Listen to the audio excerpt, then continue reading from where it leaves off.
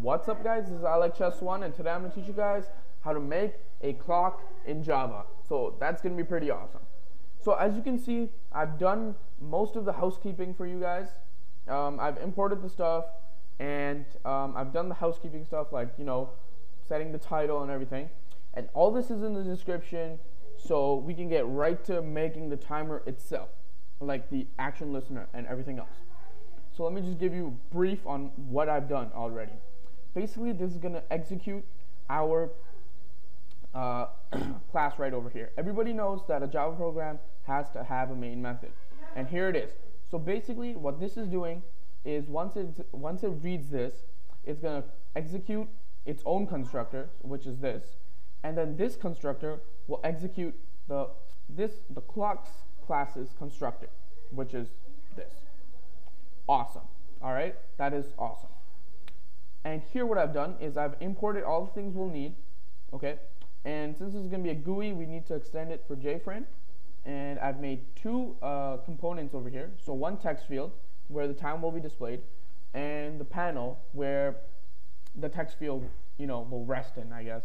And here's some of the housekeeping stuff, like the title, the size, the default close operation. You guys should all know what this means. And sometimes if people don't know what set location relative to means, it basically means that set the location to null, like to 0. So basically it's, the center. Okay. So now what we're going to do is basically start, making the clock itself. Before we do that, we need to initialize these components. So let's do that. So initialize, let's put a comment, initialize, I'm a bad speller, the panel first. So we're going to initialize the panel first, and we'll do panel equals new jpanel, and then panel dot set layout.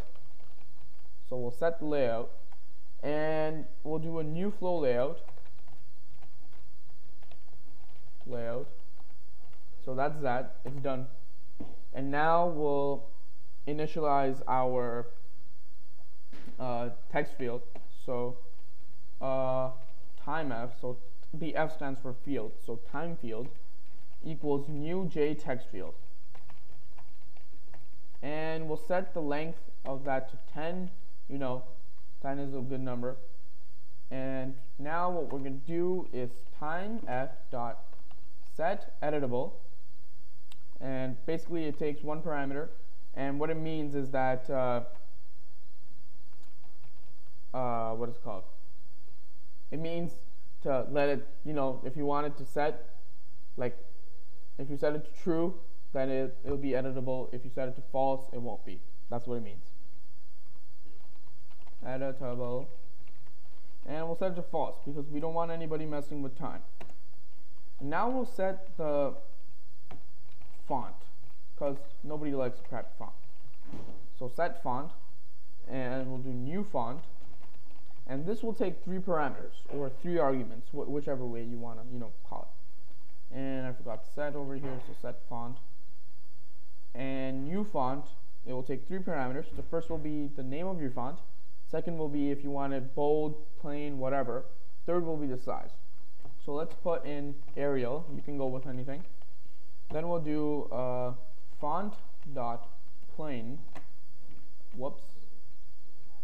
Font dot plain, and then we'll put in 48 to 48. So that's good. Now we set the font. So we're doing good. We're doing good. Let me just leave a comment over here. Awesome.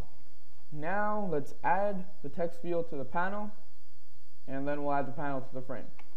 So panel dot add time field, so time_f, and then we'll add the panel. So add panel. Good. This is very good. Now what we need to do is make the timer. Now remember, we're using a JavaX timer. It's not the util timer. They're totally different things. So what we need to do, is go timer t equals new timer, and this takes two parameters. The first parameter is the delay time, so we'll set the delay time to 1 second, so 1000 milliseconds, and we'll set the second one to a action listener that we're going to make. So new listener, and since we haven't made it yet, it's going to give us an error. So let's go ahead and get out of our constructor and make the inner class. So class listener implements action listener, and then we'll curly braces, and then public void action performed action event e, and curly braces one more time, and that's that. We forgot to do one very important thing, is to start the timer. So t.start. Boom. Alrighty. Now, as you can see, we have one more import that we haven't used, and that's the calendar. And this is very important because without this, our timer will not function. So let's use the calendar, and let's go ahead and make an object. So calendar, right now we'll call it, equals calendar dot get instance. And basically you could see is that what get instance means is that gets a calendar using the default time zone and the locale. So basically gets the default time, and let's double click on that, and that's what we're going to send our object to. Now we're going to need three things. There's an hour, there's minutes, and there's seconds, and we can get that from the instance. So let's put int hour equals right now dot get calendar dot hour of day. So what's the hour of the day? Okay, now we have minutes and seconds. So int minute or min equals right now dot get calendar dot minute, right over there. And basically this is the minute in the hour that we just got right over here. And now let's get the seconds in the minute. So int sec equals right now dot get calendar dot second, and basically this will get the second within the minute. Awesome.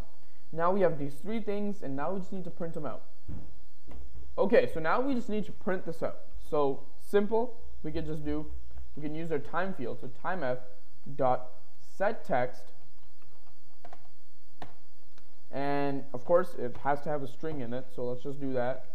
And then what we're going to do is do plus, we're going to do hour plus, okay, and then here we'll put in a colon, and then we'll do plus minute, so min, plus another string, which will be our colon again, plus second, so sec.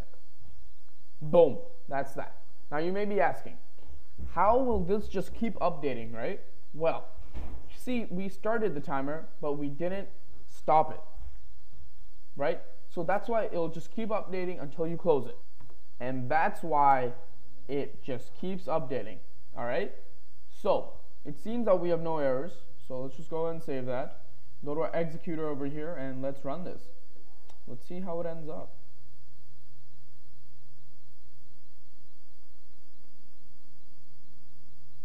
Alrighty, so